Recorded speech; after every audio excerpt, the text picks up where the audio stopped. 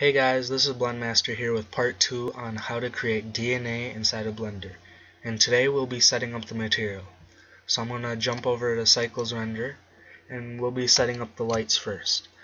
So for our DNA, we want to have some light inside the center of our strand that's lighting up our DNA. And to do that, I'm just going to duplicate this path. And if we come over here, I'm just going to set this to visible layers because I like that much more. It just shows us all the objects in the layer that we're currently working on instead of having all the other extra information. And now I'm going to add a circle curve. I'm going to select the curve that we just duplicated, go over to its settings, and where it says bevel object, I'm going to select Bezier circle. And I'll select the circle again and scale it down until this is nice and skinny, about that thick. And I'll move the circle to layer 2 by pressing M and then number 2. And then I'll select this beveled curve and give it an emission material, pure white. And I'll make sure the strength is 1. And then if we go over to the Object Info tab, we're going to go to Array Visibility and make sure that camera is unchecked. So that way when we render the image out, we won't have a white streak in the middle, but it'll still emit its light. And I'm going to select Use Node and make the background color black. I'll just save. And we also want to add a lot of light coming from the back, because this is going to be like a semi-translucent material, and it needs to be lit from the back to be visible. So I'm just going to add a plane, rotate it on the x-axis by 90 degrees, move it back over here, and go to front view and scale it up until it's bigger than the DNA, like that.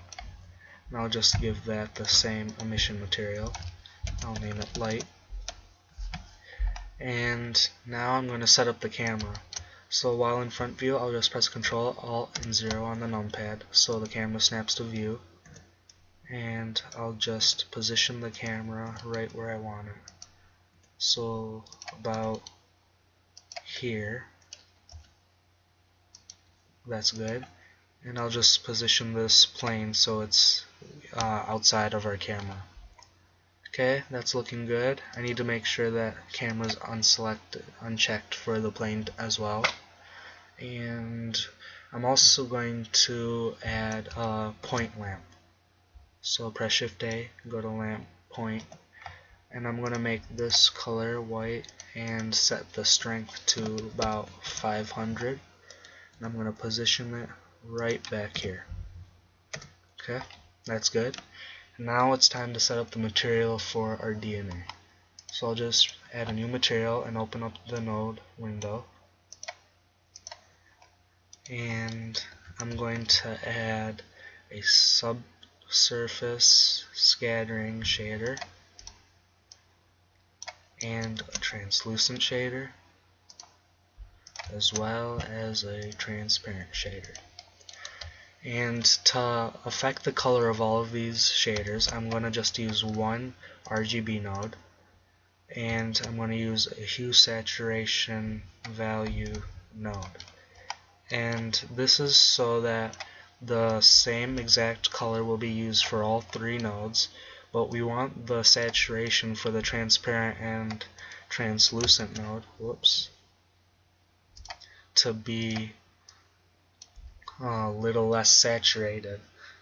And so if we use one RGB node and just plug it into this node, we can make sure that they're the same color, and just only the saturation is what's changed, not the hue.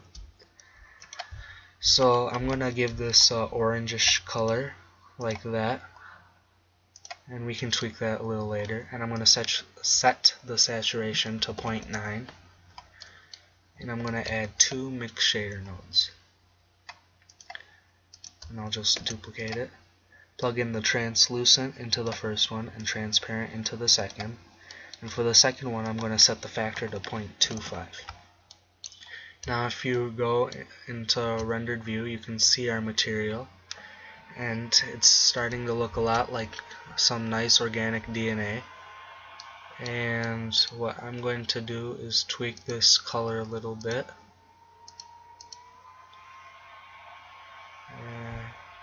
I'm going to change the saturation a little bit more. Increase it. And that's looking good. Now the entire scene's a little dark right now, and you can change that by increasing the strength of this back plane, set to 2.5. And that's looking better. And this plane or point lamp right here, you can see that it's emitting light there. Change it to 1000. I'm gonna move it closer a little bit, and you can see that that area is a lot brighter than the other areas. I'm just going to decrease the plane's emission strength to 1.5. Yeah, that's looking good. I'm going to position this point lamp a little better, right over there. Okay, move it back, and that should look a lot better.